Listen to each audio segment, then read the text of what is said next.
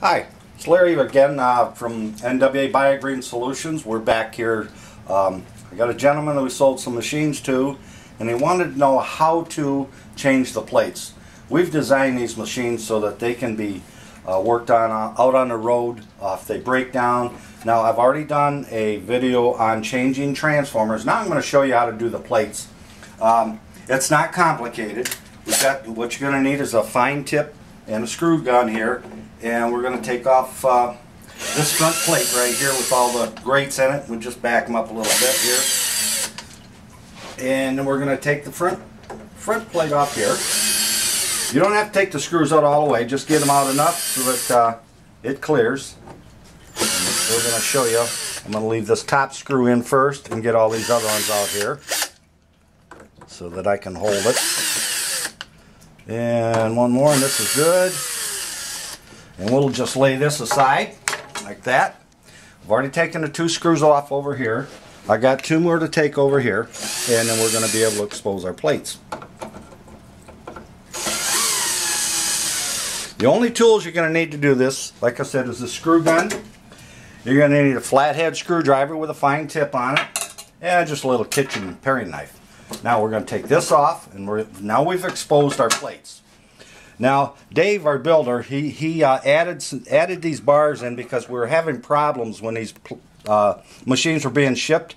UPS was just beating the heck out of them, and what was happening is these plates were shifting. So Dave come up with this.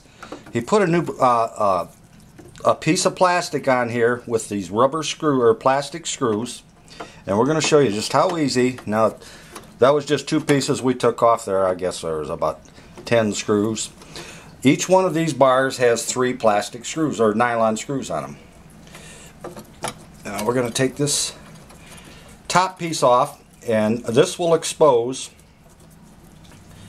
once I get them all out here.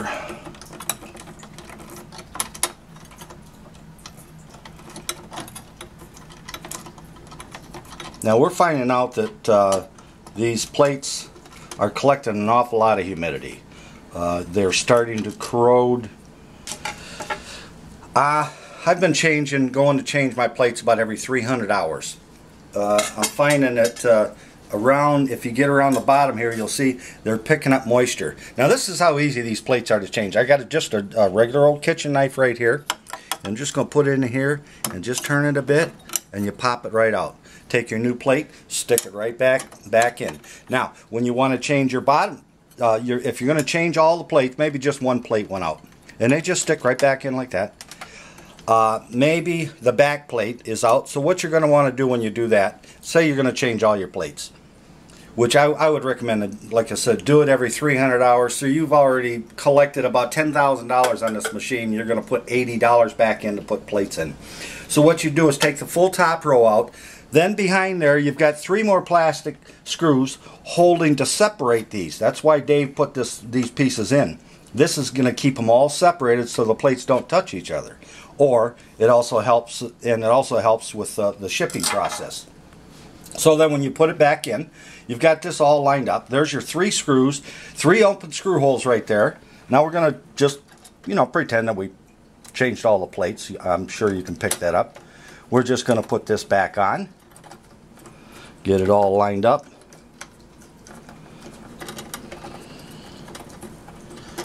Then after we do that, we don't have to go through the whole thing. Then we're just going to take, and I'm going to put this plate back on. After that's on, just take our cover. You got 1, 2, 3, 4 screws holding that on. Done deal. Now that's pretty easy. You can change all your plates, and I would say I can do it in probably 10 or 15 minutes. If you just got one plate that's broke. These are ceramic plates. They are brittle. Every once in a while we've run across where one is broken somehow. I don't know. But now that Dave's got this new design, it just they're just holding together now, and they're not shifting around. So, and we just continue to improve our product every day. We're working on it. So anyways, I hope this helps you out. Have a good day now, and this will be up and running on YouTube very soon. And it'll be also on our website on how-to. And we're going to keep everybody posted on how we're doing. Hey, y'all have a great day now. Thanks. Bye.